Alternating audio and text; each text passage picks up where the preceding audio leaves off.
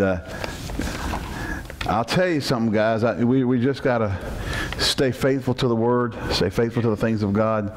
The flaky stuff, the flaky devils have been loosed from hell. I'm just telling you, the squirrel stuff is coming out of the right and left.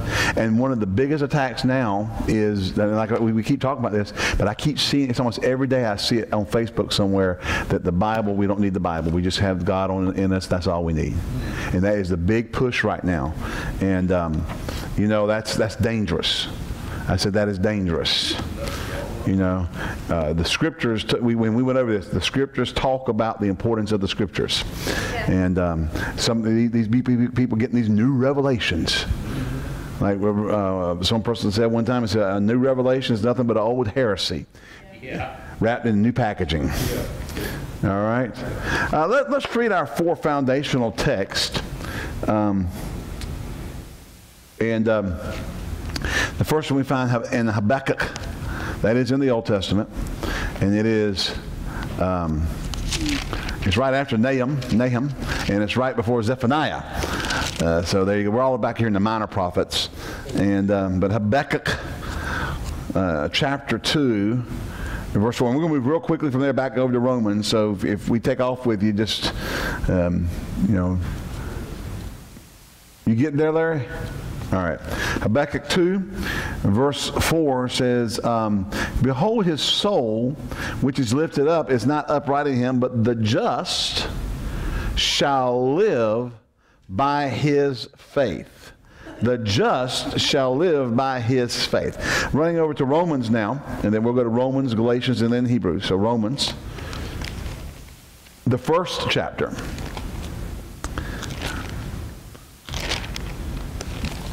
With me, it's like you need to have your Bible on speed dial. Romans chapter 1, verse 17. Well, we'll just read verse 16 because it goes with it. For I am not ashamed of the gospel of Christ, for it is the power of God unto salvation to everyone that believeth, to the Jew first and also to the Greek. Now, anytime you see a reference to the race of Greek in the New Testament, he's referring to the Gentiles. Anyone that's not a Jew. Anyone that's not a Jew. For therein is the righteousness of God revealed, from faith to faith, as it is written, the just shall live by faith. And over in Galatians chapter 3, now Galatians will precede Ephesians. Help you out there. If you went into Ephesians, you've gone too far. And it follows Corinthians, the second book of Corinthians. So Galatians chapter 3 and verse 11. But that no man is justified by the law. In the sight of God it is evident, for the just shall live by faith. Amen. Now understand, we refer to, I was talking about, to the Mosaic law. You know, the ordinances and principles that could. It was, if you could have kept the entire law, you could have been declared righteous by the keeping of the law. But Paul also writes in Galatians that the law was given to prove to you you couldn't. It was impossible. Okay? The only one who did was Jesus. And he fulfilled all the law. All right? And looking now over into Hebrews, the 10th chapter. And then we'll slide right down out of Hebrews chapter 10 down to chapter 11. So that's where we're gonna land now.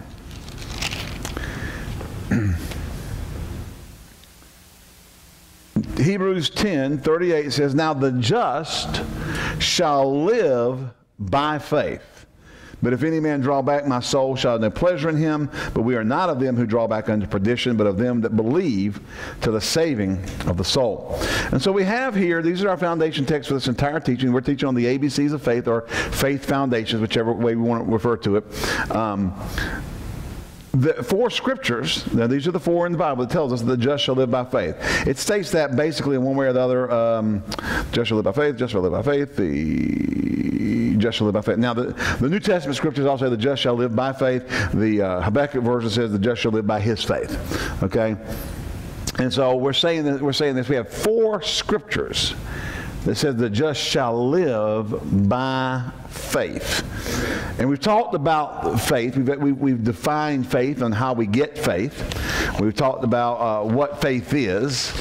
We've discussed about, the difference between heart faith and head faith, and Abraham's faith and Thomas's faith, and, that we walk by faith and not by sight. There wasn't Christian Science. We don't walk in denial of things. We recognize the circumstances and situations for what they are, yet they don't hinder our walk of faith because we believe God.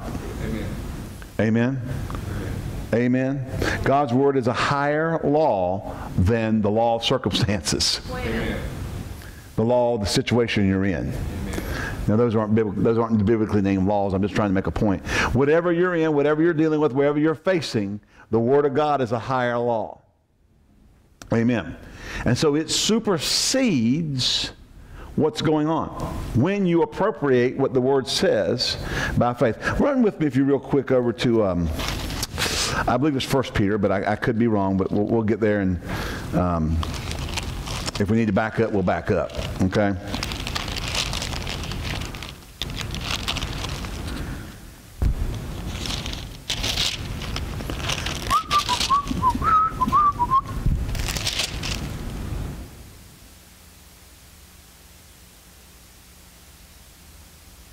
Yeah, 2 Peter chapter 1. If we start reading in verse 2, it says, "Grace and peace be multiplied unto you through the knowledge of God and in Jesus Christ our Lord, according as his divine power hath given unto us all things that pertain unto life and godliness, through the knowledge of him that called us to glory and virtue." Now, they're given, but you get them by the knowledge of them. Right. Amen. Without the knowledge of them, they're not going to work. Right. Okay. Whereby, 2 Peter chapter 1, verse 4, "are given unto us exceeding great and precious promises." Now, how are you going to know those promises if you don't have the promises to read from? Yeah. The whole new thing, you don't need a Bible. But we got promises. Yeah. Why? So that we might be partakers of the divine nature, having escaped the corruption that is in the world through lust. So God's word says God has promises in here. The just shall live by faith. We'll live by faith from the word of God. We need to take the word of God and apply it to our life, feed on it, act on it, live by it. Amen. And be recipients of the benefits of what the word of God declares and promises as we walk by faith. Amen. Hebrews 10:17. Romans 10:17. Hold your place in Hebrews 11 because we're going right back there. Romans. I should have told you to hold your place in Hebrews 11 to start with, but Romans chapter 10, verse 17 says, "So then faith cometh by hearing, and hearing by the word of God." We talked about how the faith is of the heart, it's not of the head. You can actually operate in faith in your heart and have doubt in your head, because your head, faith is not a mental thing. Faith is a heart issue. It's a heart force. It comes from the heart. Mark 11:23 says, "If you believe in your heart and say with your mouth." Didn't say if you believe in your head. What is, we read this the other week. What did Wesley say? He said that the world, the church is given, or the world, or the devil, there you go, has given the church a substitute for faith, one that looks and sounds so much like faith that few people can tell the difference. The substitute is called mental assent. In other words, in their head it makes sense. Right. And they think that's faith. Right. The faith is of the heart. The Word of God says if you believe in your heart. Romans chapter 10, back up there a few verses, it says, for with the heart man believeth unto righteousness, and with the mouth confession is made unto salvation. Amen. So so what's the heart? Now understand in biblical, can I just give you this real quick? In biblical interpretation, we like to take things literally first. But when they're figurative or allegorical, you have to recognize that and move on to that place. The Bible doesn't mean that the thing that pumps your blood is what you believe with. Amen. It's in reference to the core of man, the center of man, right. His spirit. Right. Not talking about the organ that pumps blood involved in the cardiovascular system. Right. Okay, it's talking about the heart of man, the center of man. But when we get to the heart of the issue, we're talking about getting to the center, the core. We're talking about the heart of a tree. It's not an organ in there pumping blood. It's the center or core of the tree. And so when the Bible refers to the heart of man, it's not talking in these cases. It's allegorical. It's not talking about boom, boom, boom, boom, boom, boom. It's talking about your spirit man. Now, 2 Thessalonians chapter 5, verse 23 says, I pray God your whole spirit, soul, and body be preserved blameless unto the coming of the Lord. 1 Corinthians chapter 12 says the Word of God can divide asunder the heart, the soul from the spirit. So the soul and the spirit are not the same thing. Right. If you can separate them, they're not the same thing. Exactly. Okay? Yeah. All right. So, all that. Now, we've come down here. We talked about walking by faith and not by sight last week. Not that faith doesn't deny circumstances. Faith just takes a higher law. And tonight we're going to talk about faith versus hope. Now, that was my recap introduction. Let's look over here. Hold your place. Just mark Hebrews 11. We are going to get back there. Let's back up a little bit over to 1 Corinthians chapter 13. We'll get back over to Hebrews 11. Just hang with me there for a little while. But you can put a piece of paper there. If you've got one of the little cool things in your Bible, just put your little marker in there. Now the Word of God says this: now abideth faith, hope, charity. And that word charity comes from the Greek agape, which means the God kind of love. So it's love. It's love. It's not. Now remember, there's 5 Greek words for love. The stoge, agape, phileo, eros, and there's one more, and I'm just totally forgetting which one it is. Agape, stoge, eros, phileo, and there's one more. You know what it is, Brother right off? I'm forgetting what it is. They all, eros is erotic love. That's real easy. Phileo is where they get the word Philadelphia from. It's brotherly love. Storge is like a friendship kind of love. Agape is the God kind of. It's the unconditional love. And I just can't remember that 5th one right off the top of my head here. And so when the translators came here, now we have one word for love. We have love. Yeah. And we use it all kinds of ways. I love that. Well, we were being sarcastic. We really don't love it. Man, I love you. Well, we're friendship. We use the same word all the time in different ways. I mean, and you got to take a bunch of context to figure out what it means. Right. Okay. Now, in the Greek, they had the different words for love, so when the word was used, you knew what it meant. Right. And so it says here now about a faith, hope, and charity. Now, the reason the word charity was used is when the Greek translators, when the English translators translated the King James, and those 60 scholars were together, and it was a kingdom uniting kind of thing. You had scholars from Ireland, you had scholars from Scotland, you had scholars from Great Britain, and they were all working on this authorized version of the Bible for King Jimmy, who never ended up authorizing it.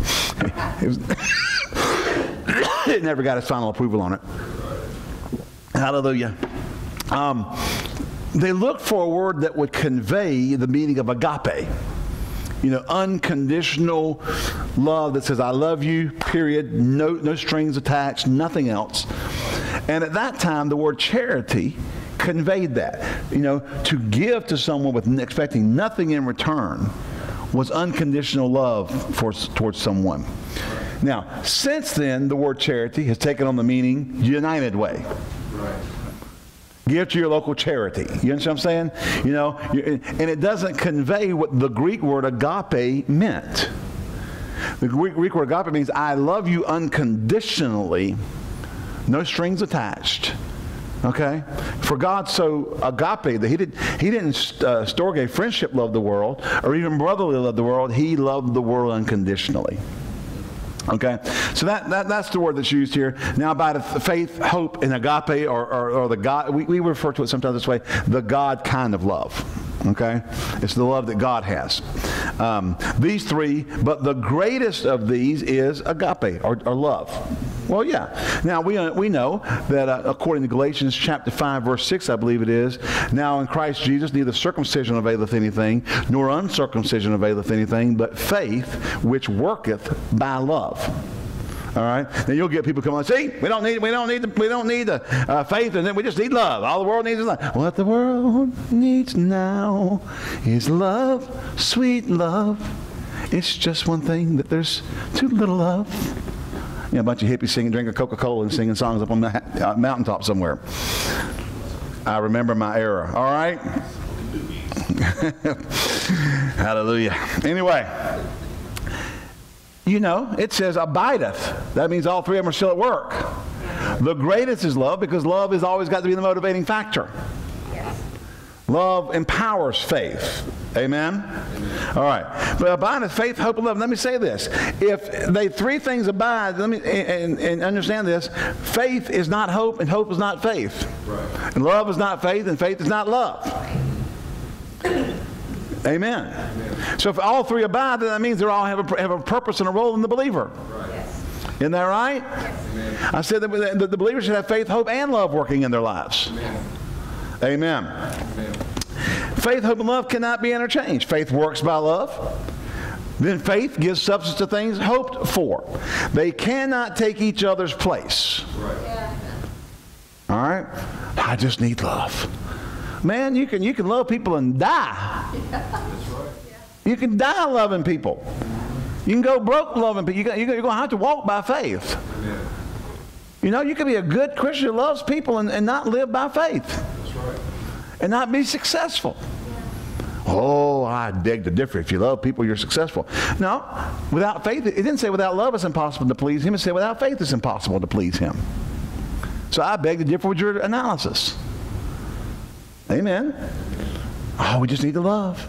God's pleased when we love people. Well, he is pleased when you love people, but the Bible says without faith you can't please him. Okay? So there's not you can't just drop something out, and here's where people get in trouble all the time in Bible study and Bible and doctrines that come through the church. Right now we got one going through the church. People acting like a bunch of idiots over. They'll hook onto one thing and they'll throw everything out the window. It's all let's throw it out the window. We don't need all that. We don't need to have good works. We just need to live under grace. You don't need to repent. We're under grace. You don't need to go to church. You're under grace. You don't need to tithe. You're under grace. You don't need to give. You're under grace. Hello? I can say anything I want to say. I'm still going to heaven because I'm under grace. You see, get off on an extreme. You start throwing everything out, and you become unbalanced and unhealthy. Amen. Here, Paul writing in Church of Corinth says three things still abide: faith, hope, and love. So you need all these working in your life to be balanced and healthy as a Christian. Amen. And but we're talking about faith working, or faith and hope working together. Let me say this: faith looks to the future. I mean, back up, cut that, remove that. Bad statement. Now you'll get some idiot go out there who wants to do you wrong, and they'll cut that statement out and go, "See, that preacher said that faith looks to the future. He don't even know what he's talking about." And the people are mean. I recant that statement. All right. Hope looks to the future. The future, and I know a lot of people who have a lot of hope, and they're never walking in it because they don't ever get over into faith about it. Right. They keep it in hope. But I sure hope so. Or you talk to, yeah, one of these days. Yeah, my ship's coming. Yeah. One of these days, the Lord's going to heal me. No, you're not going to get it. All right. Hope looks to the future. Faith is now. Let's get back over to Hebrews 11 now. Hebrews chapter 11. Starting in verse 1. It says, now faith is. You can just say now, say faith is. Yeah. Now y'all do remember your at least your elementary school English. What tense of the verb is? Present tense. It's a present tense word. Faith is. Now faith is, okay, the substance. We said the ground, the confidence, the title deed, the warranty. Warranty deeds, one translation says. Of things what? Hoped for. Now, you understand this. Copeland had a series out a number of years ago. I mean, I think he still has it out there, called Hope, the Blueprint for Faith. See, let me say this. You can have all the faith in the world. If you don't have hope, you ain't going to get anything either. Why? Because faith gives substance to things hoped for. Right. If you don't have an expectancy or a desire of things out there, if you don't have a hope of something, you can't ever receive it by faith because there's nothing for your faith to give substance to. Right. Faith lays hold of the things you're hoping for and claims them and brings them into the reality of now. I have it now. But you got to have the hope. Okay? Hope is an expectation. Faith is the assurance. Yeah. Hope is an expectation. Faith is an assurance. Hope always looks to some indefinite time in the future. Faith says, I have it now. Larry, go ahead and look up Romans 4:17 through 22 in Weymouth.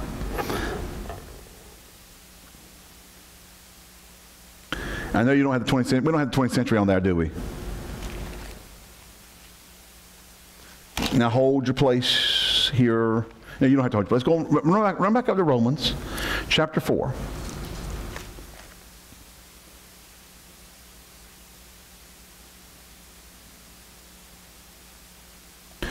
Do we have 20th century New Testament up there? Okay, get it up in 20th century.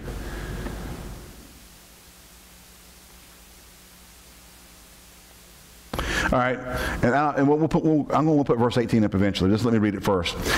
King James, it says here in verse 17 through 22, as it is written, I have made thee the fall of many nations, before him of whom he believed, even God, who quickeneth the dead, and calleth those things which be not as though they were. Remember, Weymouth says he makes reference to things that do not exist as though they did.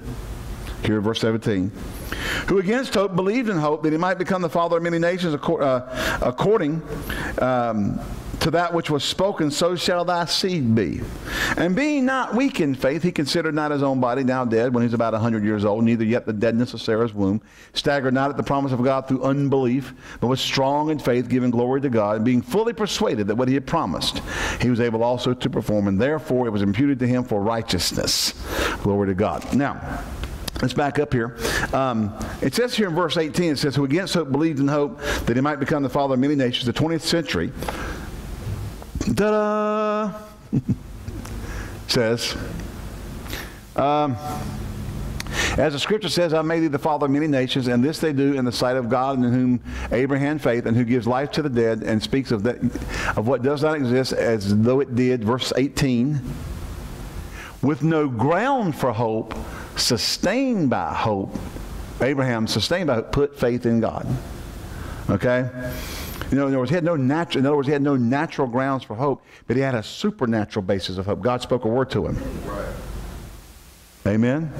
That gave him hope, and he put faith in God because of his expectancy that what God said would come to pass. Right. He had an expectancy. God produced an expectancy in him by his word, and he laid hold of that with his faith. You remember when the angel appeared to Paul? We read this earlier in this series. When the angel appeared to Paul when they were on the ship and said, fear not, for I have given, no soul shall be lost. Right. Only the ship shall be lost. And Paul goes up on the deck next day and says, gentlemen, I believe that it's even as it was spoken, it shall be even as it was spoken unto me. Amen. What happened? The hope came when the angel gave him a word. But that wasn't enough. You had to lay hold of that hope and lay hold of it by faith and bring it into the reality, I have it. Amen. You ever had somebody tell you something, when you get over here, you're going to get such and such or whatever, you get an excitement about it? And have you ever gotten in line for something going, I don't believe I'm ever going to get there. Or I'm ever going to get it. I'll get it there, they'll run it right before I'm going to get up there. Well, that's not faith. You were hoping. See, but hope takes the unseen realities of something out there and makes it yours now. It lays hold of it. It lays hold of it. So there's an they're having a healing service over at Faith and Victory. People can come and hope. Oh, an expectancy that it's an expectancy, but it's an expectancy of not necessarily wishing, but man, I want it to be true. I want this to be true. Faith says it is true and lays hold of it and says it's mine. Amen. I believe it. I believe it. It's mine, glory to God. I take it now. Glory to God. Amen. But faith has to come first. Hope has to come first. Hope has to come first. Because if faith is going to give substance to things hoped for, you've got to be in hope for it to give substance to it. Right. You can't get backwards on it. It starts at hope. Right. Oh, I want that to be true.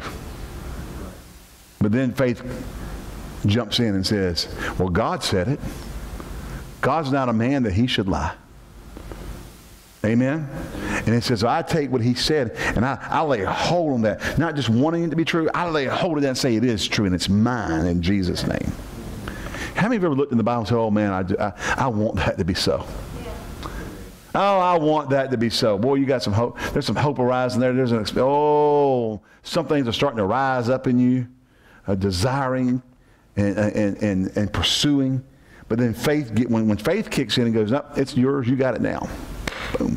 How long does it take to get in faith? I want to, not long. I said not long. And I'll tell you, the more you walk with God, the easier it is to get in faith about his word. Amen, that's right. Dad Hagin says you can school your faith into faith. School yourself into faith. Right. And I agree with that 100%. I really believe you can. I believe you can take the Bible and school yourself right into faith. Just stepping out and jumping out and believing and receiving it in Jesus' name. Amen? All right. So Abraham, with no ground for hope, there was no, listen, his body was, when we were talking about Sarah was pruning womb Sarah.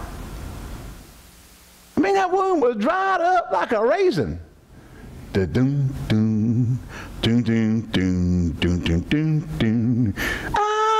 California raisins. Heard it through the grapevine. Come on, guys, it's Wednesday night. Lighten up. Her womb is dried up, baby. There is no natural grounds for hope.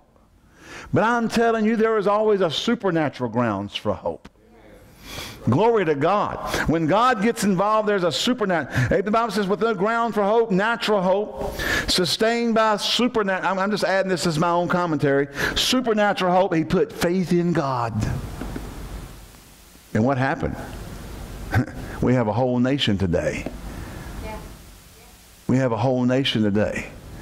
Israel came because with no grounds for hope, sustained by a supernatural hope, he put faith in God. When I say supernatural hope, and a hope that came from God, a hope that comes from his word, hope that comes from an expectancy that the word of God is there and the word of God is true, and that when you lay hold on that in faith and say, no, it's not just I would like for it to be true, I know for a fact God will do what he said he would do. Amen? Amen. Hope gives vision. Faith lays hold of the future and embraces it now. Hope kind of does, one of these days, faith says, today is the day. Amen. Amen? Amen. Hope says, one of these days, I'm going to get, the Lord's going to heal me. Faith says, today is the day. Yeah. Amen? See, and there's so many times people are just on the borderline. And if you could move them out of across that line, get them off of one of these days into it's mine, I have it now. Amen. You can get them answers. Right. You can get answers to them. You can get them help. I've worked with people before, and I'm telling you, there's been people I've worked with. You just couldn't get them out of hope into faith. They couldn't. They just didn't see it. No matter what you said, they just didn't see it. Well, they're not good. Well, does that mean they're bad Christians? No. That doesn't mean they're a bad Christian. That has nothing to do with whether you're a good Christian or not. Whether you're spiritual or not. It just has to do with, they just didn't make that connection. Right. Hello? God loves them. They go to heaven. Praise the Lord. They're running down the streets of glory.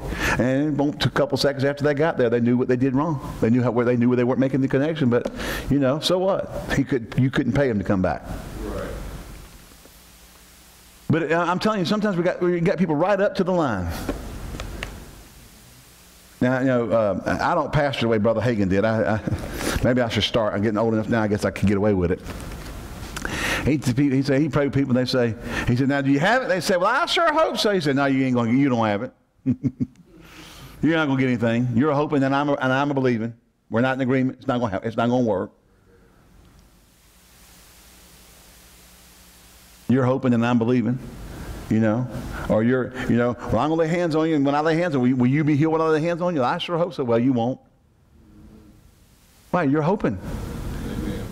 So you got to get across that line from one of these days to I embrace it now. What does the Bible say? Today is the day of salvation. Today is the day of salvation. Soterios. Now I'm sure it's probably a different conjugate or different form of the verb or of the word, but you know, soteria. I mean, it's different. You know, these words have so many conjugates and forms and stuff. But the root word soterios, salvation, it also means healing or health. I'm sorry, it's a noun. It's not a verb. That sozo is a verb, but it means health. Today's the day of health. If your heart not your heart, is it? What is it? Over in Hebrews, isn't that, guys? Bill, today if your heart, today Hebrews 10.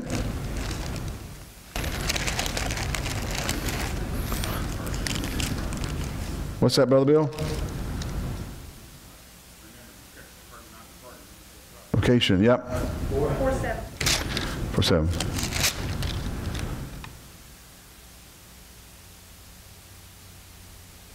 Again, he limiteth a certain day, saying in David, today, after so long a time as it is said, today, if you will hear his voice, harden not your hearts. Harden not your hearts. When's the day of salvation? Today. That's not what I'm looking for. I'm looking for today is the day of salvation. Huh?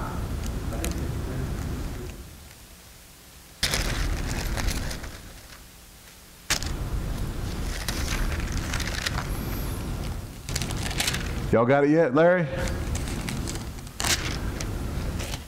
It doesn't really work real good when I'm looking for stuff and I don't have my Bible. I have my notes and I'm trying to remember right off the top. Okay. 2 Corinthians 6. 2 Corinthians 6. 2. Look at this. For he said, I have heard thee in a time accepted, and in the day of salvation have I succored thee. Behold, now is the accepted time. Behold, now is the day of salvation. When is the day of salvation? Now. We have to, and understand salvation being soteria. We include health. Dr. Schofield covers that when he covers his study Bible on the word sozo and the sozo word group, soteria being the noun of that word group. It covers the fact that health is included. Yes. Yes. Hebrews chapter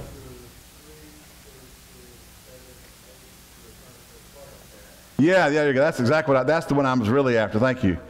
Yep. Thank you, Ron. Wherefore, Hebrews 3, 7, and 8, and wherefore, as the Holy Ghost saith, today if you will hear his voice, harden not your heart as in the day of propagation, the day of wilderness, and the temptation of the wilderness, when your fathers tempted me, proved me, and saw my works 40 years. Wherefore I was grieved with that generation, and said they do always err in their hearts, and have not known my ways, so I swear my wrath they shall not enter into my rest. So here we have, we'll put all these together. Today's the day of salvation. If you hear his voice and act on it today, you can have it now. But listen, as Hebrews 10 says something interesting. I believe it's Hebrews 10. Says, the word did not profit them, not being mixed with faith. That's hardening of your heart. Not being mixed with faith. There's a lot of people who get to hope, but they don't get the profit of the word because they don't mix faith. They're always in the future.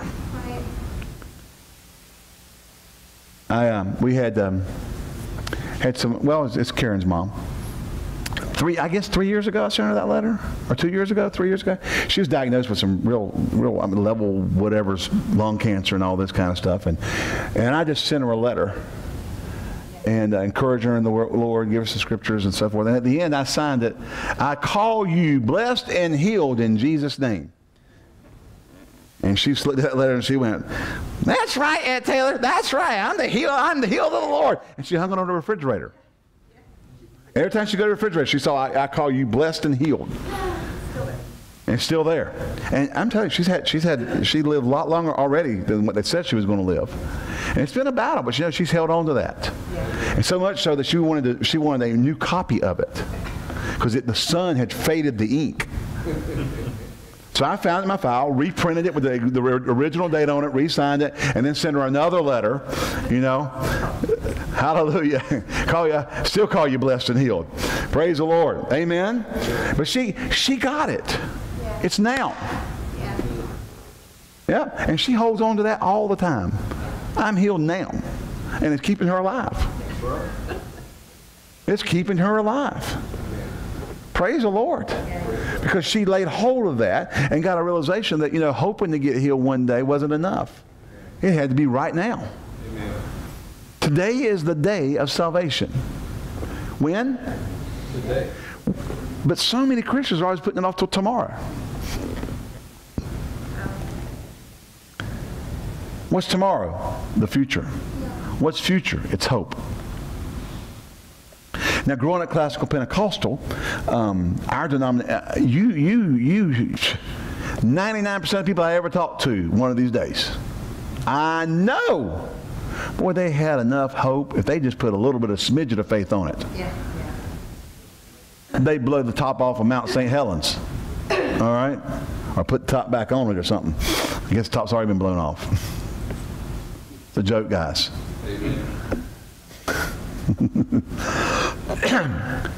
You know, so hope says it's coming one of these days. One of these days I'm going to have. Yeah, the Lord's going to heal me one of these days. Faith says today's the day. I believe I receive it now. One of these days, one of these days, Jesus is going to save me. People can go to hell saying one of these days Jesus is going to save me, instead of saying today is the day of salvation. Amen. I receive it now. I lay hold of it and take it now. Amen? Yeah. All right. So hope gives us a vision. Faith lays hold of the future and embraces it now. We're saved by faith. Ephesians chapter 2. Verse 8 and 9. Ephesians 2:8.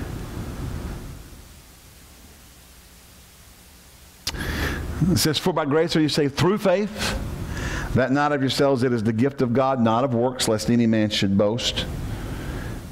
And Romans chapter 10, it's kind of hard to talk about this without talking about Romans 10. We're going to read from 8 through 13 here. What saith it? The word is nigh thee, even in thy mouth and in thy heart. That's Romans 10, 8, starting in verse 8. In thy heart, that is the word of faith which we preach, that if thou shalt confess with thy mouth the Lord Jesus, or literally, and better construct is that Jesus is Lord, and shalt believe in thy heart that God is raised him from the dead, thou shalt be saved. Sozo. For with the heart man believeth unto righteousness, and with the mouth confession is made unto salvation. For the scripture saith, whosoever believeth on him shall not be ashamed. For there is no difference between the Jew and the Greek, for the same Lord over all is richest upon all that call upon him. For whosoever shall call upon the name of the Lord shall be saved.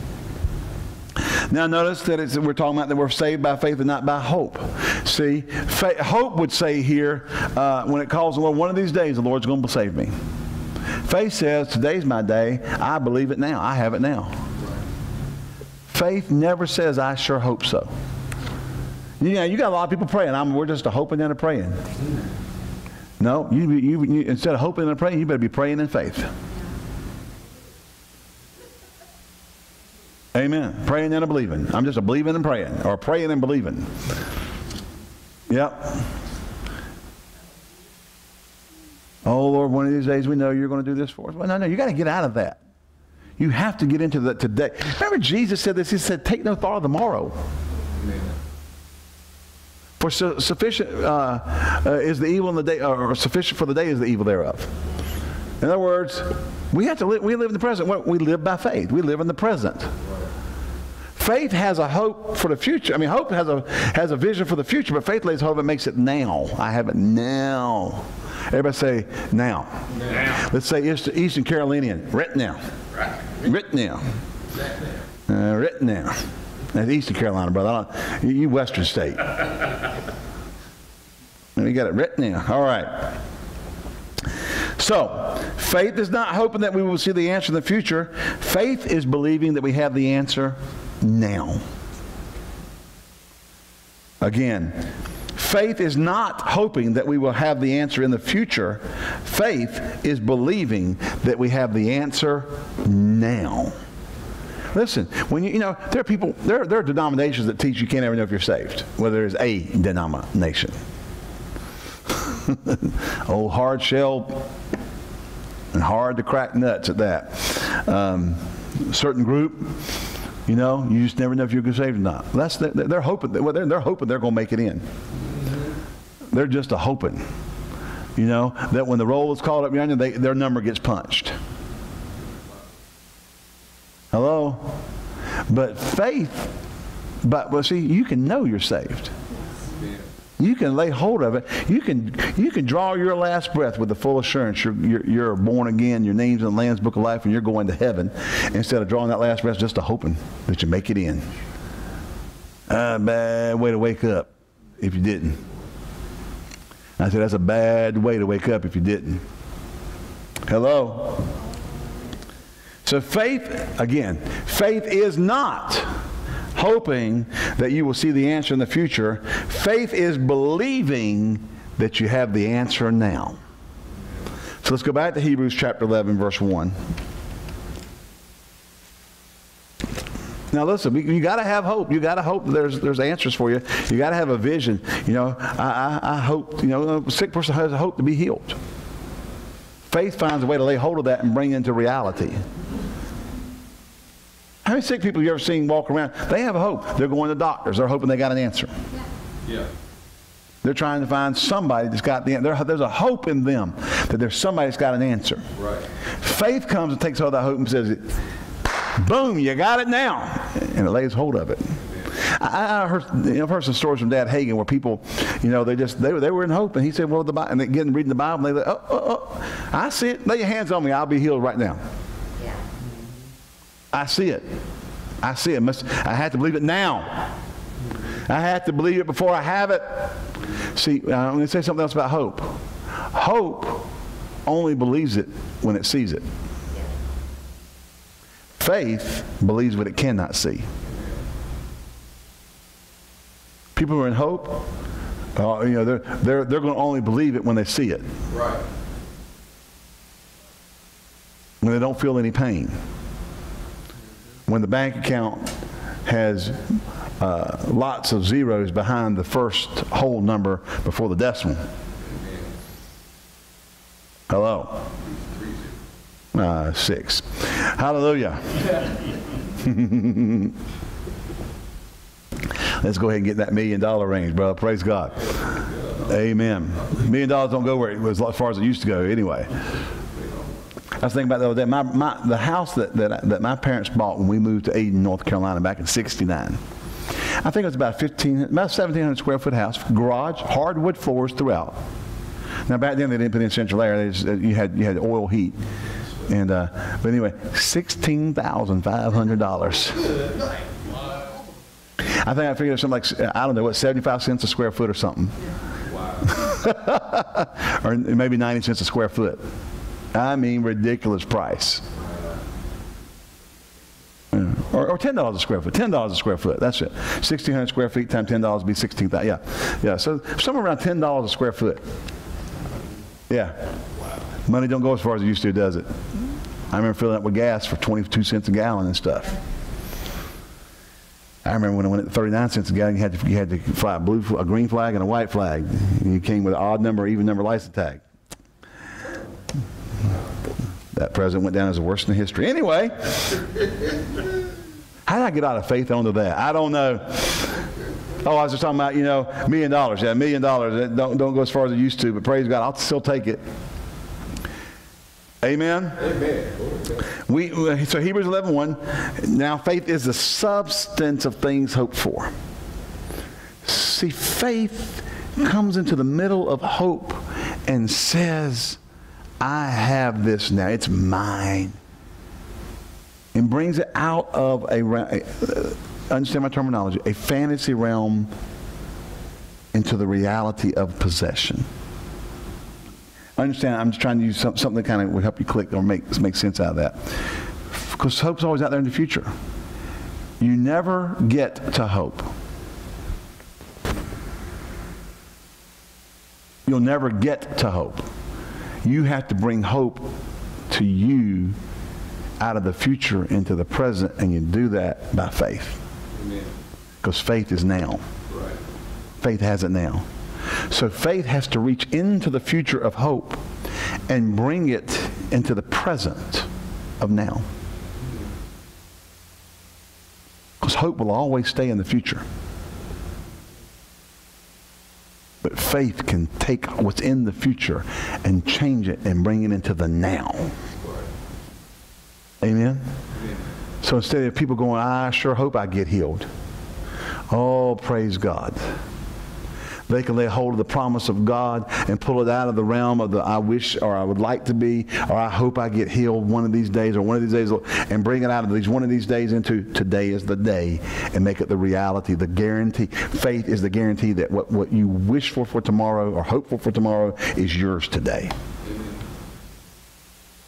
Amen. I know we've been beating on this, but so we got to get people to see. You've got to see. You can't. You're never going to receive as long as it's out here. As long as it's one of these days. It has to get into the now.